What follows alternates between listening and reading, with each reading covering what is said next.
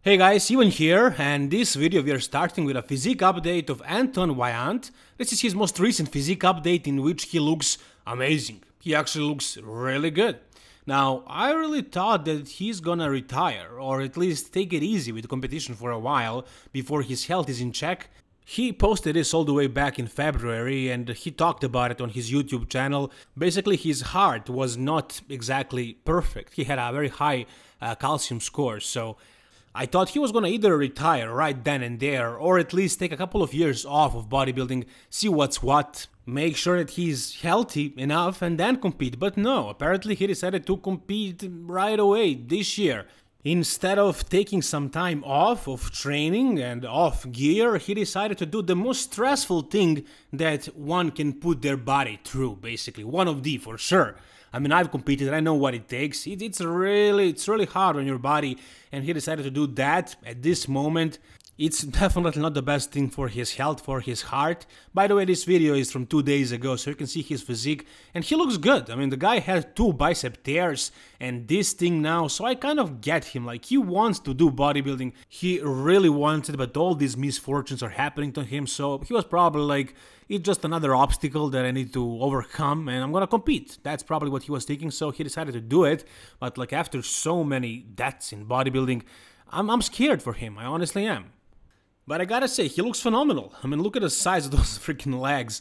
His arms are smaller than the rest of his body, but that was always the case. He's not changing that in one prep or one off season. But entire physique flows really well. It's a very aesthetic physique, right? And his posing also has improved. He has a posing coach right now. He's trying to make his posing perfect. And it is a great thing, like, because he's gonna be facing Iain Valliere. And it's very interesting what Iain thinks about competing against Antoine and whoever else at Vancouver Pro. So let me show you what he had to say at Vuarabiad's podcast. What's going on with you, man? Are you going to win this show? What? What an insulting thing to say. I love it. Yes. What if somebody shows up? Like who? Than you? The confidence, baby. I love it. Who? You don't think you exactly think who? Beat everybody? I think there's 4 or 5 people in the world I can't beat, and I do not think any of them will be there. That's such an amazing thing to say. Well, it's a true statement. I didn't make it up. What Relatively true. What's Vancouver? Who's doing Vancouver? Anybody special? Yeah, who's doing it? You know? I think Antoine's doing it. Antoine? I think Antoine. Yeah. So it seems like Iain is not very much impressed with the Vancouver Pro lineup, nor he's scared of Antoine. You could say that he is being arrogant, but really he's just confident. I mean, he's the 7th at the Mr. Olympia, he won 4 pro shows, he has beaten so many great competitors that I think he has the right to say something like this, to feel this way, to be this confident. I wouldn't say he's arrogant, I think he's just confident.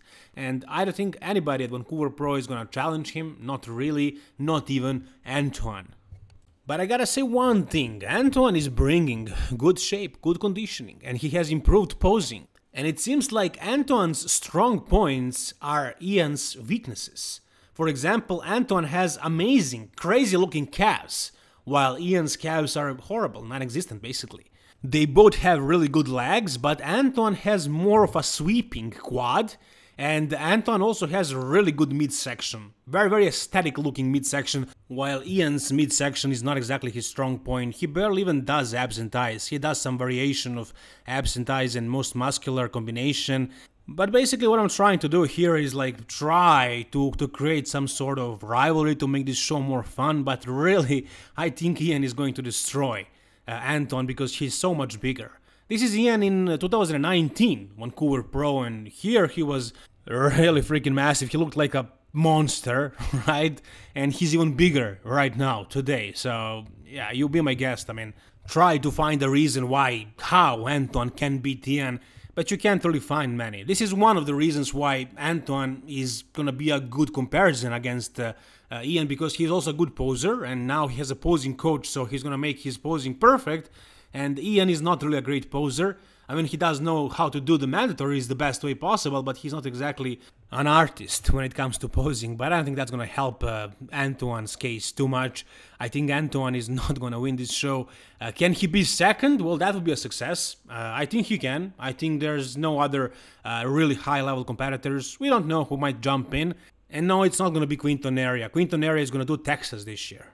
So guys, tell me, what do you think about Antoine's physique right now? Do you think he can somehow challenge Iain Valliere? And what do you think about him prepping right now after having heart problems, after finding out he has heart issues? Tell me what you think about that in the comment section down below. Before we move on to the next topic, I just want to introduce to you guys the classic creatine. It is very well micronized, so it mixes with water so well. It has basically no taste. But it is one of those supplements that actually really help. Like, you can see a big difference, look and strength-wise. So guys, if you want to support me and my channel, try this classic creatine. Use the link in the description of this video and use the code DIVAN for a 12% discount. Now let's move on to the next topic, and it is going to be Roelly Winkler, who seems to be starting to get bigger. Now, the last time we saw him, he seemed downsized quite a bit. Not just downsized, not just smaller, but he lost all that pop. Look at the delts here. Look at the traps. They're basically non-existent. Shoulders not popping at all. Chest looks flat, and he looks like he got some fat even. And no, this is not a Roelly Winkler that we're used to. It looked like he was retired. Look at the size of the legs, too. Like, he lost some serious size here, and I thought there was no way he's gonna be competing again. I mean, last year's competitive season was a failure, a really bad failure. Like, he was beaten by everybody and anybody. I mean, he was like third at Mr. Olympia a couple of years back. He was at the verge of winning the Mr. Olympia and becoming the best bodybuilder in the world. And he ended up being like top 6 at the mid-level pro shows. And after that season, he lost a lot of weight. Now, I thought there was no way he's gonna be coming back from this, but look at him now. Much better than in that previous photo. Now, he still doesn't look like the beast he used to be. But again, look at the delts, look at the traps, look at the arms, look at the forearms. Look at the waistline. I mean, overall, like, the entire illusion of his body. His waist didn't lose any size, but his body, the rest of his body, gained more muscle, and so his waist looks smaller because of the illusion. Also, his legs are bigger, so he definitely got back the tissue that he lost. Now, is he gonna be retired? I don't know. He never really announced anything, but you know, he lost a lot of size and he got it back. So I'm curious, why would he do that? Why did he lose that much size? That's also the question. Like, did he go completely off of all the gear and completely stopped training? Probably also completely stopped force feeding, eating the way he feels like, and probably that's why he lost all that size. Did he do it for mental reasons or for health, like physical health purposes? I don't know. But apparently, obviously, in this most recent photo of his, he looks much better. He looks fuller, bigger, rounder. He doesn't specify if this is recent or not, but it's not like a physique update. It's just him in a t-shirt. So it wouldn't really make a lot of sense if this was a throwback. You know, it's probably recent. So I'm really curious. I want to know if he's going to compete again or not. I think his body is still fresh enough that he can compete again. I just don't know if he's going to respond the same way it used to respond back when he was at his heydays. It's not like he has a bunch of injuries and that he lost his symmetry or that his stomach got blown out. It's nothing like that, really. He just, lost size, and that's it. Maybe it's simply father time. Maybe his body doesn't want to hold on to that much muscle at that age. Maybe his body is not reacting as well to chemicals. I don't know what it is, but he didn't lose the aesthetics. He didn't lose the shape. He just lost some tissue. And if he can bring back all that fullness and hardness, he can come as big as he once was with the same conditioning. I think he'll still be one of the top contenders. What do you guys think? As a bodybuilding fan, I just really hope that Roelly is taking some time off, letting his body and his mind rest and recover, and then he's gonna come bigger and better than ever. On that note, we have a physique update of Rafel Brandao in his off-season, in a shape that we are not really used to seeing Rafel in. Not that he is fat or anything like that. Like, this is a proper off-season. I mean, his body fat percent is still very low. I mean, he still competed very recently, but he did gain a lot of size. Now, of course, that's not all tissue, but obviously he is eating. Rafel Brandao usually looks very neat in his photos. I mean, he is the aesthetics guy, right? And here he is hairy, he is a little bit bloated, and, I like seeing him this way in the off-season because this means he is growing. But I am just a little bit worried when I see these guys growing that they can mess up their shape. And as I said, Rafel is known for his aesthetics, for his shape, for his lines, and I don't think he's ever gonna be a mass monster. So if he tries to put on a significant amount of size to be able to match some of the freaks like, as I just mentioned, Iain Valliere, I think he's gonna lose playing that game. I think that's not his game. I think he should play aesthetics game, right? Because he has that. I mean, standards in bodybuilding today, in open bodybuilding, mass is definitely crucial. It is important. It is probably the most important thing.